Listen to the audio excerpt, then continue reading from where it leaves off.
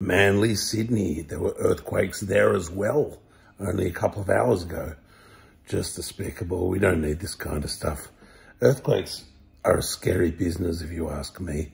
I mean, how would you feel? You're in Manly and all of a sudden, oh my God. And in the movies, when that opens up, just a ravine and everyone falls in, that's really scary. But I don't think we've seen any of that necessarily on a large scale with this earthquakes that are going on in Sydney and Melbourne. But we've seen some destruction definitely in Melbourne of building and path and whatever.